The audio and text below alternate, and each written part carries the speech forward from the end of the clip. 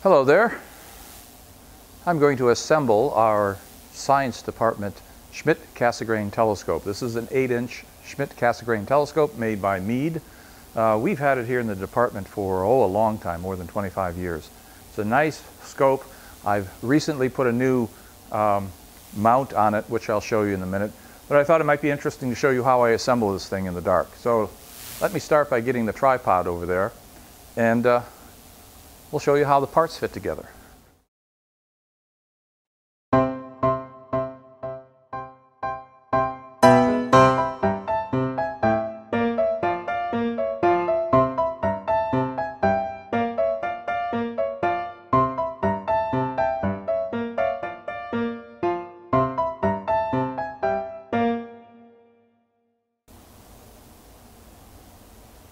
So there you go. All together. It takes altogether maybe 10 or 15 minutes, depending on how picky you are, depending on whether or not everything cooperates. So what I want to do now is show you some of the parts of the telescope and kind of show you the detail of how you might use this particular telescope, how you change eyepieces, how you focus, and that sort of thing. Different telescopes are set up a little bit different, and this Schmidt-Cassegrain design has been around for 40 years or so now. It's a pretty common design. As I said, Meade sells this 8-inch telescope, and they have a current version of it as well. There's another company by the name of Celestron that makes them. There's lots of telescopes out there. There's a company called Orion, which is found at telescope.com. Yeah, that's their web address. They got that web address, telescope.com. This is the Atlas equatorial mount that I bought. I must have bought it maybe 6-7 years ago or so, which is what's called a go-to mount. And I want to show you kind of a little bit of how that works. One of the first things I'm going to need to do is to make sure that the polar axis is aligned. You'll see there's this cap that unscrews on the back here, and on the polar axis is a little telescope.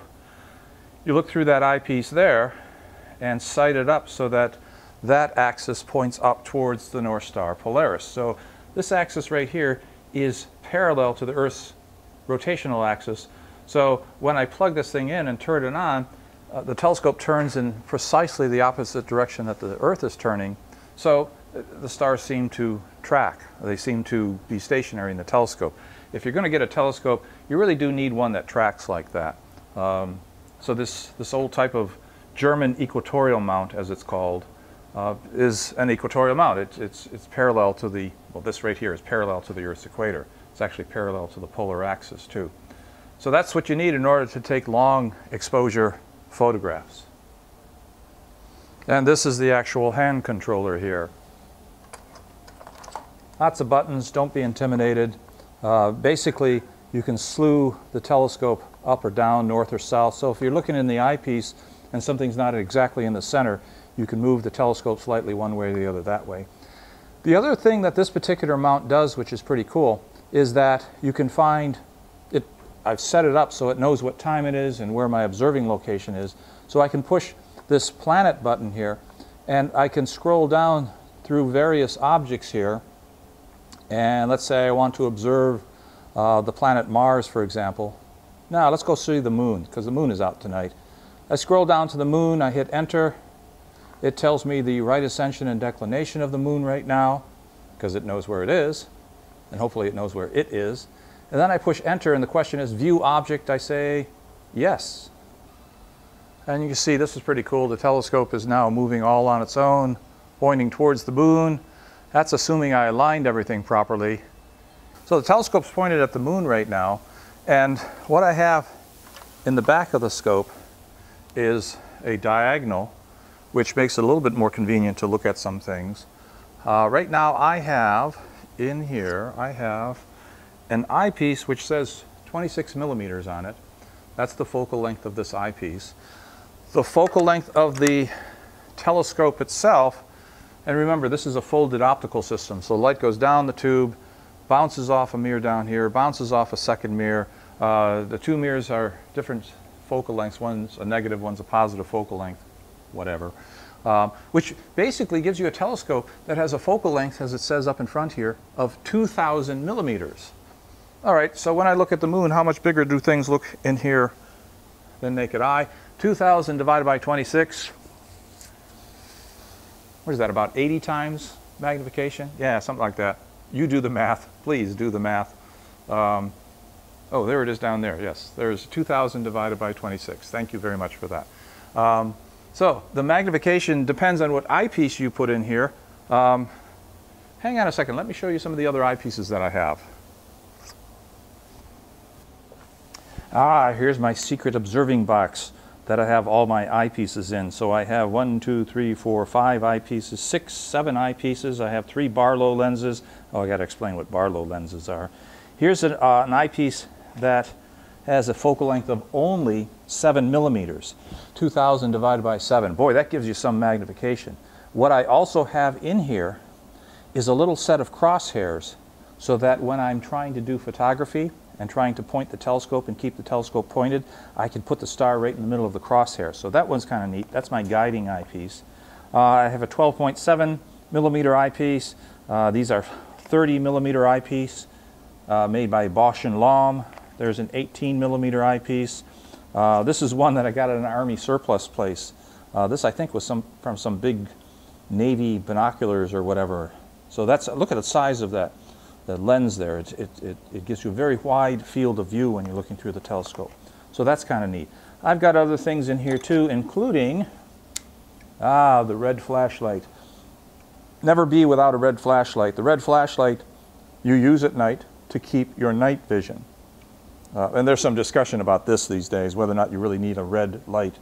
But it has been traditionally true that when you have a red flashlight and you're looking at star charts or whatever at night, looking at a red light doesn't keep you from seeing in the dark. Oh, speaking of star charts, here's the other thing that every observing kit should have. A star chart. This is what they call the pocket sky atlas. Yeah, you'd have to have pretty big pockets for this, but the original was bigger than this. Actually, the original was smaller. These are kind of nice plastic coated waxed pages so they don't get wet and all crinkly and foggy and misty nights. So you can have views of different parts of the sky here. Here's the section of the sky right near the North Celestial Pole. There's what we call the Little Dipper, Ursa Minor. So that's kind of neat. You need that star atlas because one of the things that you see on there is things like where all the galaxies and globular clusters are. So I find myself referring to that from time to time. The other thing I might want to show you here, and I think I'm going to do a different video, second video for this. This is kind of neat. This is an adapter that will screw onto my camera. I take the camera lens off. This is an adapter that you can get, once again, it sounds like I'm selling things for Orion Telescope Center, but it's a really good site. It has just about everything you need. This will attach to the camera, and then I have what's called here a visual back.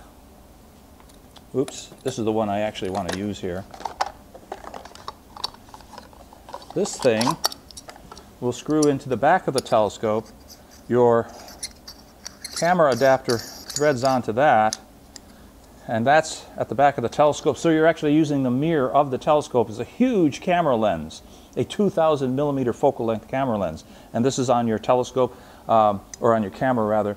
Some of the pictures that I have for my class that I've presented to you were taken at the prime focus with this. This is a good way to take pictures of the moon, for example, because you don't want to magnify the moon that much. All right, so let me put things back here.